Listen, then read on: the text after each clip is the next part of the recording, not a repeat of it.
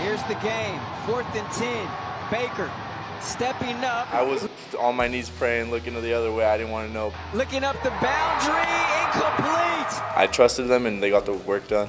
The blue smoke is flying from the Granite Hill sideline. The incompletion on 4th down, what are the emotions like for you once you see that ball hit the ground?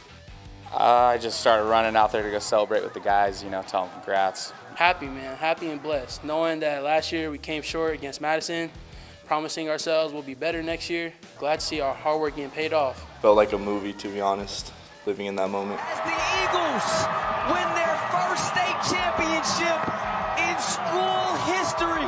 What does it mean to you to be a part of the first state title for football at this school?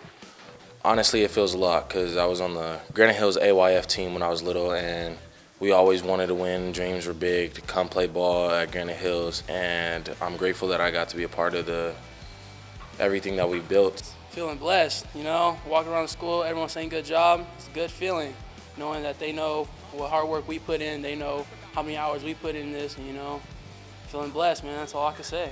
Well, it's an incredible feeling. I mean, it's the best feeling I could end my senior season with. Looking up top, has a man in zone, caught, Granite Hills. What does this mean to you as a guy who played here and through some rough seasons for sure, to come out here, come back to where you grew up basically playing football and win a state title? Honestly, it's almost like a movie. Like, I couldn't have written out the career that we've had here any better. Being a player here and kind of struggling, and then going out and learning some football and coming back and being able to give it to the kids has been awesome. There's a couple times we were talking throughout the season, because it's a whole staff full of Granite Hills alumni. So when you start thinking about it, we have people that graduated in the 90s on our staff, to early 2000s to late 2000s, into the teens and all that stuff. And then we're all just talking about it, kind of like one of those pinch yourself things. Like we're here now.